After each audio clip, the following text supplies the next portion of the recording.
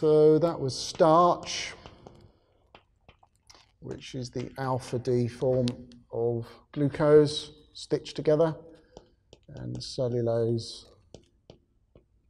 is the beta D form, and that is structural.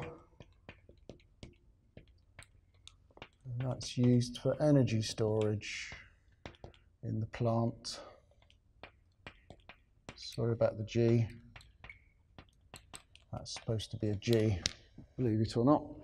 That it doesn't look like a G either. Does that look like a G? That looks like a G. Right, energy storage. What was I going to say? Yes, I know. Here we go. So this is the cellulose chain. Now I'm going to have to be a little bit free and loose with the way I'm drawing these structures now, because unfortunately it's extraordinarily difficult to draw these three-dimensional structures on a board, and if I did draw them, it wouldn't be very easy to understand. So the idea here is that we have all these hydroxyl groups arranged in a very regular pattern on the cellulose chain, and the adjacent cellulose chain has hydroxyl groups arranged in the same pattern, so that we get this ability to hydrogen bond between the adjacent chains.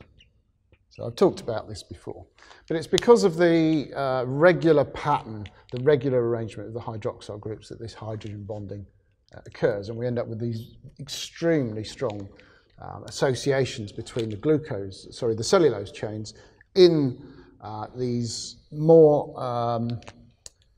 these larger entities, which are called elementary fibrils, which are the fundamental building blocks of the fibrils or the microfibrils in the wood cell wall. So these things have extremely high tensile strengths, very, very high tensile strengths. And they're not accessible to water. So if we get cellulose and we put that in a weakly acidic environment, such as is in our stomach, it passes right through. It just isn't broken down.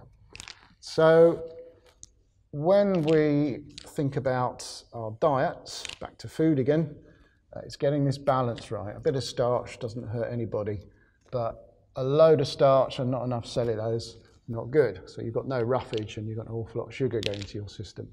So this is what is called fibre.